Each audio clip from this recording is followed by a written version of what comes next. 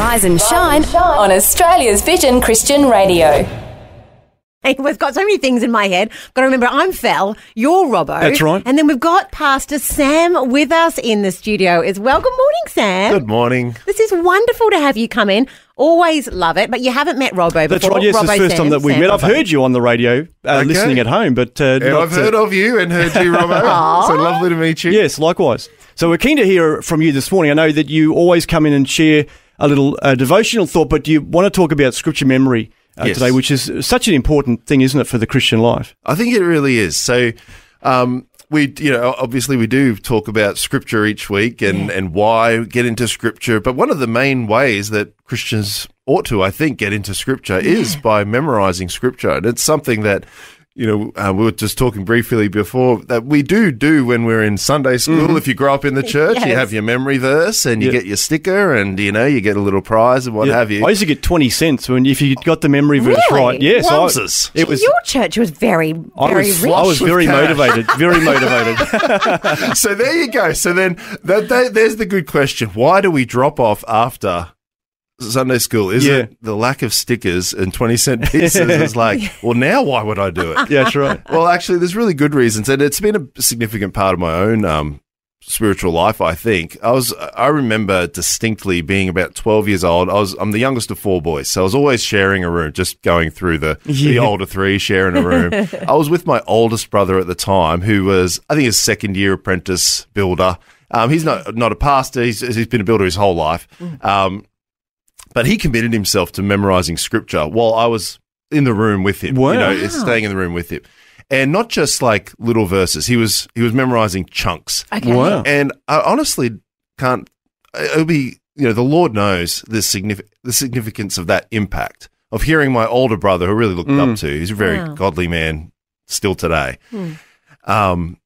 Memorizing and going over and hearing him going over and over scripture. And it was the first time I remember just sinking into my brain Philippians 1:21, for to me to live is Christ, to die is gain. I just remember even as a 12-year-old going, wow, that's like a life verse. That's right. That's really punchy. That gives me purpose for my life and my death. To live is Christ, to die is gain. And so scripture memorization, I think it's really important.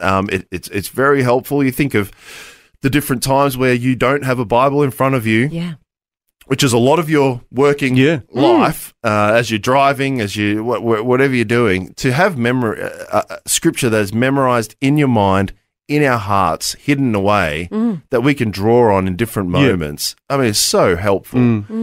So I think sometimes we can think, man, why would I do that? Why would I? Or you might even think the pushbacks might be, I've got a terrible memory. Sure. And I can relate. I have a shocking memory. I can one up your bad memory every time. But the best way I think then is to flip it and to go, that's why I need to memorize scripture. Yeah, that's right. I have a bad memory. That's why I need to commit all of these things into my mind. I'm shocking with names, so I have to commit those things. I have to have a disciplined way. And so maybe we can talk a bit more about the how and a bit more about the why in a moment. Yeah, too right. Sounds very good. Well, of course, one way is the treasury projects. That's something that we do here at Vision, because obviously, we are very committed to memorising scripture. So that's a key thing. But let's talk some more about that. You're on Rise and Shine with Fel, Robbo, and we've got Pastor Sam. And Pastor Sam, you're talking about the importance of placing God's word in your heart so it can rise up, memorising scripture. I remember in my life there was a moment, one of those, those sliding door moments where you're like, this is a moment, or how I respond to the situation will determine the future. And it was a really devastating time. And I remember I could have responded in the flesh, but all I could think of was this rising up and so strong. Love is patient, love is kind. And it came over and over again. Love is patient, love is kind. As a result, I had to respond that way. I still had a choice. I could have responded how anyone else would, but as I chose to respond with that love of Christ, it wasn't a lot of scripture, but that tiny piece of scripture has actually meant that my life today is so different from how it could have been if I'd responded any other way. It didn't take a lot of scripture, but having that in my memory, having that for the Holy Spirit to be able to draw on actually made a huge difference in my world. Yeah, and drawing that connection that you just did with the Word and the Holy Spirit, because the Word is the sword of the Spirit. It's part of our spiritual armor. Yeah. And so putting on our armor must, I think, include some levels of memorizations and knowing it so that it's ready for us to kind of pull out, you know, like a sword in those in particular moments. Yeah. I think of the Lord Jesus himself. He's getting tempted in the wilderness, and he doesn't seem to have a Bible with him. No, it's unlikely at that point. It's very unlikely. And yet, how does he fight temptation? Yeah. How does he do it? Because the devil's coming. What will you use? Yeah. Even the Lord Jesus himself draws on promises in Scripture and fights off the devil. I think 100%. It is written. Yeah, it is written. And so there it is. You need to know what's written. Psalm 119 verse 11 says, I have stored up your word in my heart that I might not sin against you. And so there you go. Like, why memorize Scripture? One good reason is actually just your own holiness. I'm storing it up so that I won't sin. I'll be able to fight sin. Think of moments where I'm discipling brothers and sisters and they're bringing different concerns and different anxieties and different sufferings. What can I offer them in that moment? I want to be able to be of best use, and I'm going to be of best use not if I'm just offering my own wisdom and my own thoughts and my own history, although some of that can be helpful. What's best, of course, will be God's word and God's promises to you. That's right. I want to have that in my heart so that I can not just be a blessing to myself, but be a blessing to others as well. And so, the Hebrew word for meditate is actually, and you know it from Psalm 1, it's the wise person meditates on the word of the law of God day and night. And the word for meditate is like mutter. It's speak. And that is what you're essentially doing in memorization. You are speaking it, you are muttering it, you're saying it over and over and over again.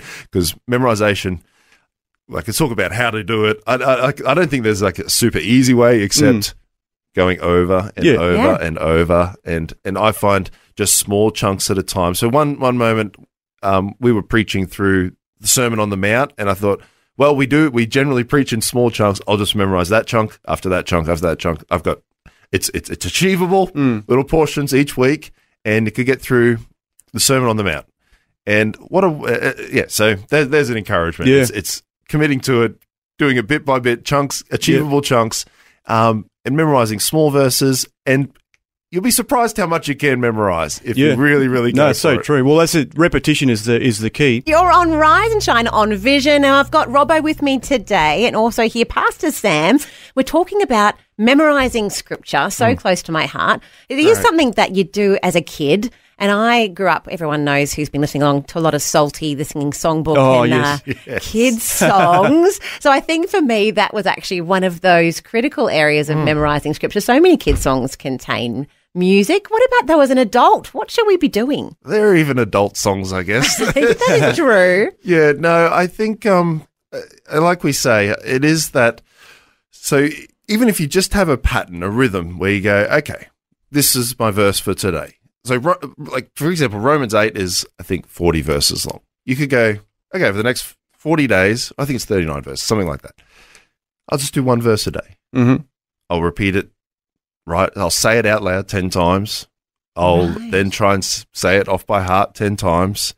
And there it is. Before you know it, you know, there is no condemnation for those who are in Christ Jesus. Well, that's a great. If you say that 10 times and you're excited anyway. I think you'll pretty much have it, you know, without the kind of labouring. But one of the beauties of that is, and one way that me and my kids have learnt different things and tried to memorize, like catechisms and that, is as we memorize it, emphasizing a different word each time. Right. Yes. So, and it does help you, again, meditate because you're noticing every word. Yeah. So, there is now no condemnation. For there is now, now no condemnation. There is now no condemnation for those who, and so just going it over and over and over and mulling it over in your mind. Obviously, as you go through a whole chapter, that might take more time throughout the day, but still, not as big an amount of time, I think, as we think. But if we give ourselves 10 minutes a day, we're amazed how much Scripture ends up in our minds. That's and in right. our hearts. Yeah. And I guess it builds, doesn't it? Because if you're doing that, a verse a day, then obviously over that 40 days, you actually are going to be able to memorize the whole you will. passage. And so then, that's committed to memory. And as you were saying, Fel, I mean, the Holy Spirit can bring that back, at a moment's notice. You just think, it's amazing. Incredible how that just comes into your mind and think, oh, that's what I just needed right then. Yep, 100%. Yeah. Yep. Is that the chapter that you're memorising at the moment, Romans 8, or what are you actually working on yourself? Yeah, that's the plan. Yep, Romans 8. Pastor Sam, thanks so much for coming in. Thanks so much, Robert. Good to have you with us. Thanks, Fel. Thanks for taking time to listen to this audio on demand from Vision Christian Media. To find out more about us, go to vision.org.au.